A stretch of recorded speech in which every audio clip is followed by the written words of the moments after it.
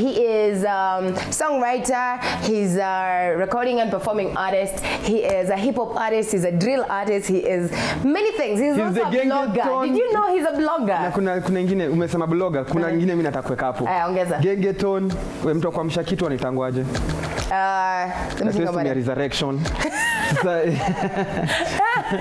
Because it's they get the point. You get the point. Yes. They get the point. I mean, Rudisha Gengeton on the map, a big one. Yeah. There's a new wave and it's crazy. Currently, they're on a trend. Like if you're on TikTok everywhere, and you don't know this guy. I'll post some in GC. Yeah, I've seen him today. Yes. Hey man, hey, nakwambia. All right. So he goes by YBW. Yes. YBW Smith. He'll tell us about his name. But he'll tell us all about it. See, we can just welcome to the show. We welcome him to let's welcome him to the show. Tukona msanii bro. Msanii ana trend. Come on. Welcome to the show. Lemongosa hip hop like unajua snapback lazima. You know, shades and everything. His iced up, all that. Lazima. Shoe game, everything. Bro, welcome to the show. Thank you. Uko aje? Niko poa. Karibu. So, all right, for those people who are watching you for the first time, just use this camera 4 right here, and reintroduce yourself to them, to our fans. My name is YBW Smith. The YBW stands for your best writer Smith. Unajua ndakuja kuwa beba, unajua tu.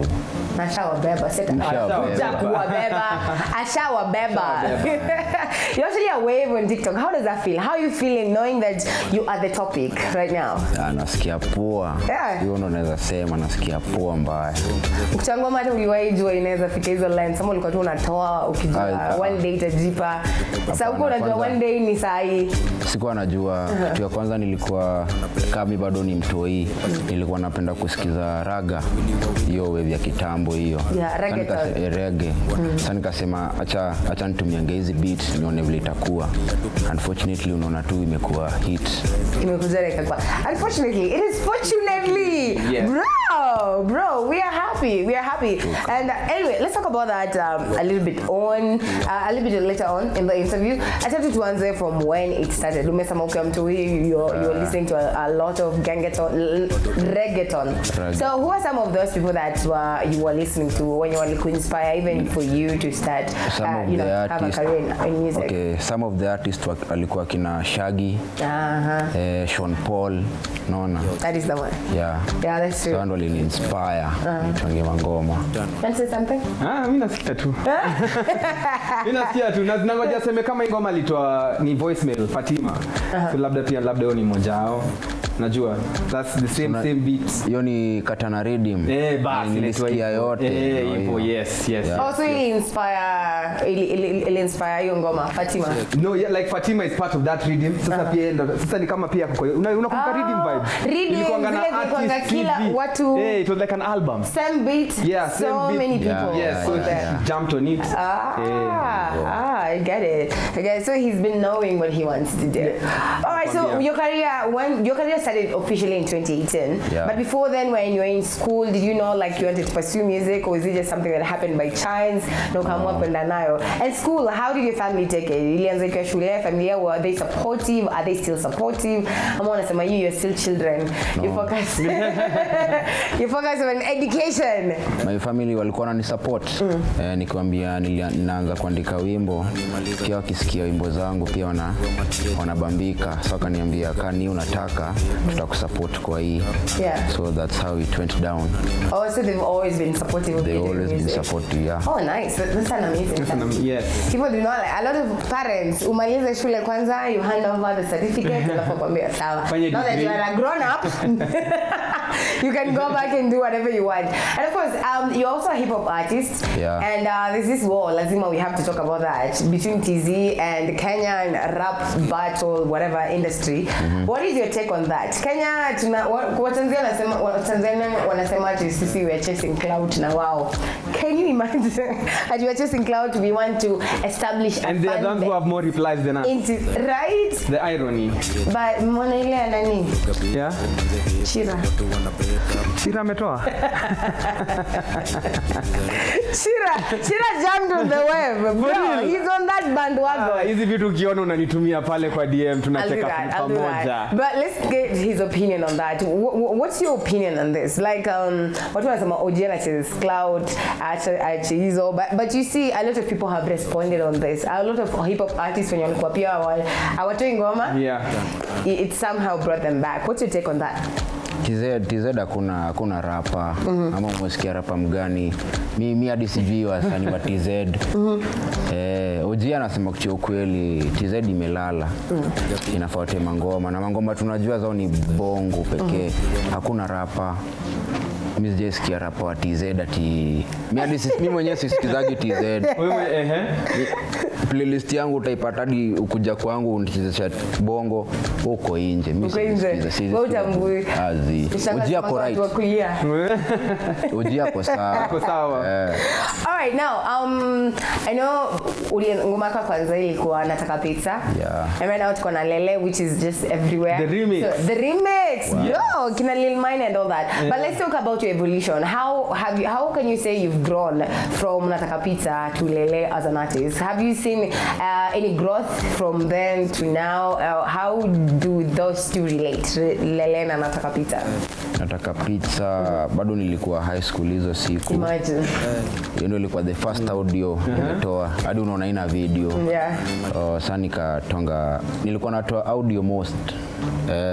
Sasa Lil Mine siku moja ka reach out to me akaniambia leo nataka pizza. Ni ngoma kali. Can we do a remix?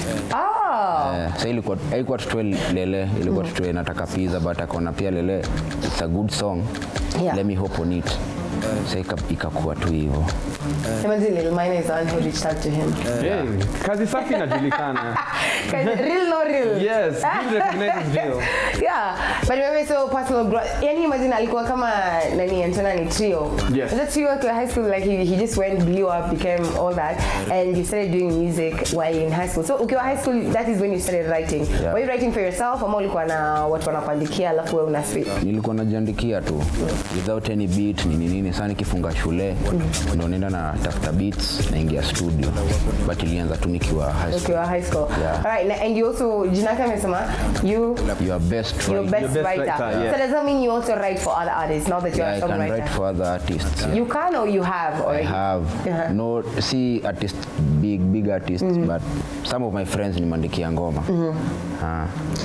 Okay. I like that. Yeah. Imagine. Awesome. Na ndo tunamjua saizi na already he is already writing music for Mambo ni live. Yeah. Mambo ni live.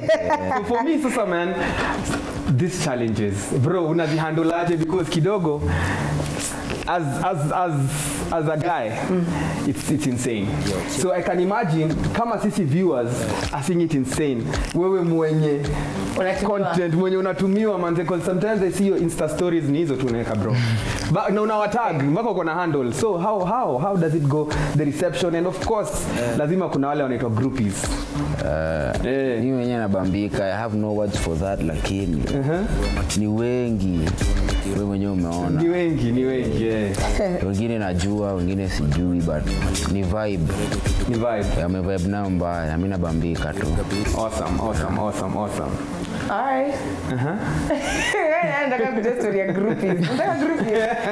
Unajua bila anaongea ni kama anataka kumrushia wakikuja hivi. Alituambia kwa Boss Nation by the alituambia kwa Boss Nation is unclaimed. Yes, mimi alisema yako soko vibaya sana. Acha niwaambie tuingie kwa hiyo challenge ni yangu. Ni gym ungeshinda ni mimi. Visanga. No, but it's all good. Tell us about the inspiration behind Lele, because tumeona remix nayo you get the remix is ni moto mpaka hatungeweza kuicheza actually because sababu ya Masai is still too early. Watoto watershed period. Kids are also watching right now. But tell us about the how the song came about. Now, of course, the remix, how you linked up with everybody else. Okay. Yeah. So Lele, kitu ilifanya nitoe Lele. Nilikuwa na this chick fulani ndio alikuwa demu yangu. So tulienda alinitapati kwake. Hii story ni funny ndio lakini sikizeni tu. But keep it PG, okay? So tumeenda kwake party akaniita nini na pombe ni mbaya, by the way, pombe ni mbaya sana. Yeah. Pombe ni mbaya. Tumekunywa nini akanipata kwa balcony na one of her friends, ikakuwa ilikuwa noma. Sasa mimi the next day ananipigia niambia yo cheki mimi Lele na nakatia made. Alikupatia line. Alinipea line na hiyo ndio hiyo ngoma. Na ndio ngoma ikakuwa born just like that. Just like that. When people write music and you think, oh, it's out of other people's experiences, it's about general things that happen. Kumbe zingine ni real life experiences. Yeah, People. Yeah. Alright, so alikwambia hivyo ukakuwa inspired, ukaingia studio, ukacheza kiwewe, ngoma ikaenda, and then wase wengine wakakuja on board vile imeenda. Sasa Lil Maina tukapatana naye. Lil Maina alini DM IG akaniambia tufanye remix. Sasa hii ako States lakini atakuja ndo tufanye video. Hiyo remix. Sasa mimi ni team moja yani. Yeah. That's nice. I like that. Yeah, that's a vibe. Of course, you're super vixen. Lazima mtaniona kwa hiyo video by force. Nishajieka. By force, by fire. By fire, you have to be represented. You know, when it's hot we are there. Oh, now are you feeling the pressure? Unajua once where as an artist ushatoa ngoma, imeenda imekuwa kali, always unapangana ile ya sasa now what is the next one? Ni release gani? Na itaenda kama ile nyingine. Are you already feeling the pressure ya kutoa the next song? Hapana, sina pressure. Pressure tuachie maji. Sina pressure. Ngoma tu zitakam mbaya kwanza the next one. So sasa unaweza tupatia a bit of a teaser on it, like what do we expect actually, hata ni form ndio direction. So hiyo ngoma uko na ni remix pia unaweza tufanyia pick, tuambie ni aje. Remix ya pick pia inakuja. Nilipatana na nitaje the artist. Yes, of course bro. Exclusive. Mandi Kabaya hapo hivyo. Pia Brida yani ni wengi. Right? Nikisema stories of Brida bro. Like Brida sahi. Brida pia kwa tu wave yake. Anasumbua. He's really doing the thing. But what's your take on Gengeton, the how Epic amesema we are resurrecting? Yes, season 2. Yeah. So season 2 sasa. Gengeton 2.0. Do you think it's a peak ama ni for now tu alafu wave it die down? What are your thoughts on that? Mimi na mabeshte wangu atusemangi ni Gengeton. Yani ni vibe tu. Sometimes prepare Gina. Because I remember when Lil Maina talked about it, I like that you're saying Gengeton, but I don't think it's Gengeton. I remember this conversation. Same story, same. Same forest, different monkey. So for Epic, when they started, waliambo ngoma yao ni Gengeton, wakasema si Gengeton. Wakasema alafu kukuja ikakuja. Unajua pia mafans wakidecide, unfortunately. Yeah, if they say Gengeton. Mimi mwezi nilinganisha na Kinetic. No, of course not. Let him explain. Explain. In what perspective? Mkisikiza lyrics zangu na msikiza Kinetic. Mimi hadi sijui alikuwa ni wanoma ndio, lakini mimi na Kinetic naona. Hii ni vibe nyingine tofauti. Na hii itakuja kukaa, seti inakuja kaa imeenda kaa hiyo. Hii inakuja kukaa. Haina jina bado. Bado ina jina. So bado mjatunia. So watu waache vibe with the song. So just vibe. Watu kwa akina Epic tunasimu Gengeton. Why enjoy ngoma ikubambe na you leave it alone. Wacha kuiweka kwa box. Acha kuitafuta. That's okay. Alafu hizi ngoma utaendelea na hii dancehall vibe ama utachange? Ama what is next for you? Yeah, I was actually supposed to ask about that. How do you describe your songs? Are you still experimenting? This new sound is now who you are. You found what you want. So this is the sound sahi. Ni dancehall mpaka mwisho. Pia hip hop mpaka mwisho. So just like diversity. Yeah. Basically he's diverse. Yeah. So whatever works. Bora watu wabambe. Bora hiyo bambe wase. Juu zenye zinakuja ni mbaya. Okay. Zinakuja ni gani? Tuambie. Tuko na time. Usiko na time? Yes, of course. Sasa nikiwaambia sasa kidogo awimbi unatushow tu like is it an album? Is it an EP? Have you worked with other artists? Kuna mixtape inakuja. Inaitwa mixtape Genje, mimi, Lil Maina, Mtapeli. Kuna Sosa hapo hivyo. Tuko wengi na dance kipia. Yeah, that's the team. Hiyo ndio team. All right. right, when is it dropping? Date bado Japan after Maina ametoa album yake Maisha Stana, so that's when tuta release hiyo ingine. Yeah. Oh, so after Lil Maina drops and then yours is gonna drop. Nice. Yeah. All right, of course we're looking forward to that. We're here for that. Now, let me ask you, if you were to drop your how do you say this? Your most iconic collaboration, what will it be? Like, what will be that collab yenye happen to say, you know what, now I can die, I've done everything I wanted to do. Nina need that one artist, yenye collab, like, it will be life-changing for you. Major. Well, I tell you. Major. Major. I mean, Major. Niko sawa. But it's gonna happen. Major is very yes, down and to one thing about him that I know, if you're gonna vibe, so I think, bro, you're on the right track. Yeah, you actually went to DM, bro, ananga mambo. Yeah, he's like one of the most coolest artists. Like, he's just like super chill. No, like even him, he says it by himself. Like, kama ngoma ni kali, mimi niko ndani. Yeye jua kali. Most of the people that a few of the artists nimerap shoulder anasema manzi mimi sichagui. Mimi bora nisikie ngoma ni moto. Me fast one time. I know, and even I think newer artists can take something from that. Because all the artists not even older, who've been in the game for a long time, like they are very kama iwezi watakwambia tu wenyewe put in more effort itaweza, you know. But kind of like they always jump on it. The OGs are on point. The OGs, the new name I was looking for. Alright, so do you have any shout outs? Uko na salamu unataka kutuma? Use camera 4. And before you do that, kuna msee hapa anakutambua tena sana, anaitwa mpendwa mamake, anasema msanii naye ameweza akolit. He's watching from anawatch kutoka Naivasha, anasema you're on point. Uendelee vivyo hivyo ama tunasemaje? Ndio hivyo. Yes. Alright, so talk to us. Any shout outs, any parting shot, kuna kitu unataka kuambia mafans?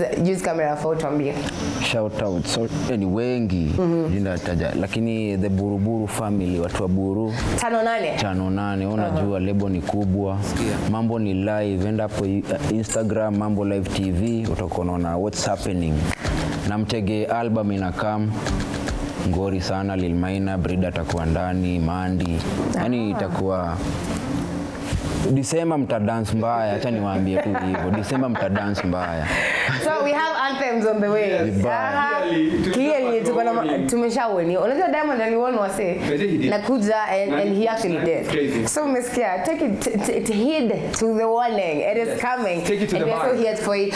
Give us your social media for kwa wale wanakuwatch wanakuona tu TikTok but hawajui social media. On Instagram you can follow me at YBW Smith _KE.